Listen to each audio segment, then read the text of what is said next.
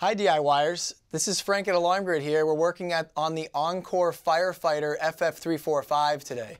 We're going to review this object. It's a little device, it's an audio detector that will integrate your existing 110 volt interconnected smoke detectors.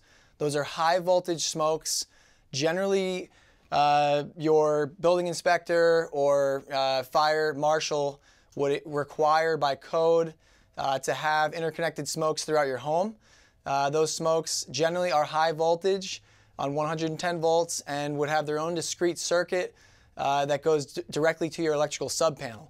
So traditionally, when integrating smoke detection on your Honeywell system or any other alarm system for that matter, you generally would get a specific proprietary smoke detector, whether it be wired, low voltage wiring, or a wireless smoke, and set that up and pair it with your alarm system. Now, we still generally recommend doing that, especially having at least one per floor, but the Firefighter is a way that you can integrate all of your existing smoke detectors with your system and offer fire monitoring for that.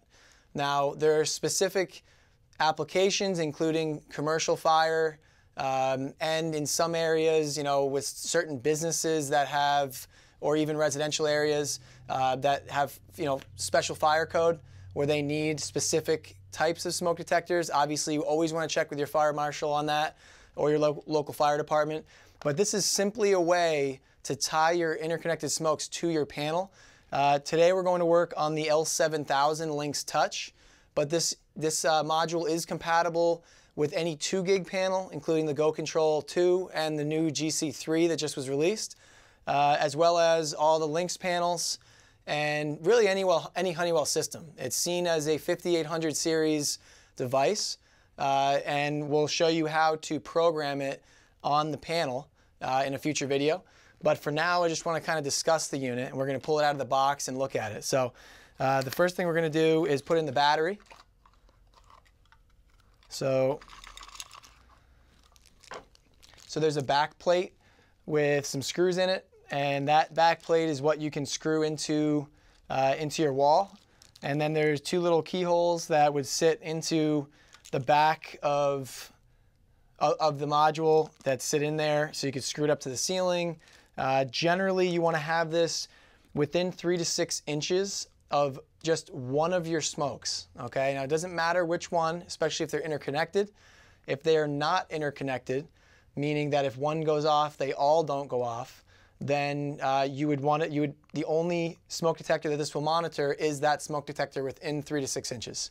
The way you test whether or not your smokes are interconnected, go over to it, press the test button on one of them. If they all do not ring out, they are not interconnected. If they do ring out, then they are. So this is going to be a great way to integrate those. Now, you already have those throughout your home, so why not use them? This is usually a device that we recommend setting up along with another smoke, another RF smoke or wired smoke, depending on which system you have. If you have the Honeywell Lynx panels, the 5808W3 is a great smoke detector. It's also compatible with the 2 gig Go Control panels as well. So basically what we want to do is pop this open and take a screwdriver here and just depress this little button here. And we're going to open up the module. And there's a little plastic sheath on this too that we can pull off. And we just take the, let's see here, we have the positive facing away from the spring as normal. And you'll see there's a flashing red LED and then a green LED that comes on. We now can snap the cover onto the FF345, and this unit is live. So now what we can do is program it to the panel. But again, just to finish up on the install side of things, this is going to wall mount to a ceiling within 3 to 6 inches of your smoke, and is simply going to listen. There's a microphone built into it, and it's going to listen to the specific frequencies that the smoke detectors give off. Now, all smoke detectors have to give off a specific frequency based on fire code, and you know, that's why this will work with just about any smoke detector. With that said, this is not a life safety device. This is not a device that is designed to protect your life in the home.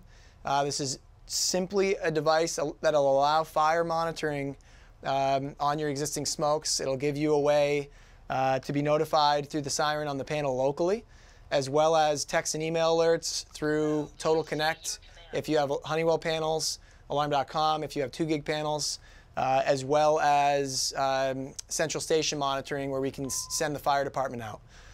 It is not, again, it is not a device intended to save anyone's life. Those are the interconnected high voltage smoke detectors, and you should make sure that the 9-volt battery backups in those are always, put in new batteries every year, basically, or every 6 months even. And you'll get a low battery beep on them when you do. Just replace them with a 9-volt. So the next thing we're going to do here is hop into programming on the L7000 panel, and we will show you how to program this unit. So if you have any general questions about the Encore FF345, known as the Firefighter, please reach out to us at support@alarmgrid.com with any questions via email. And also, don't forget to subscribe to our channel.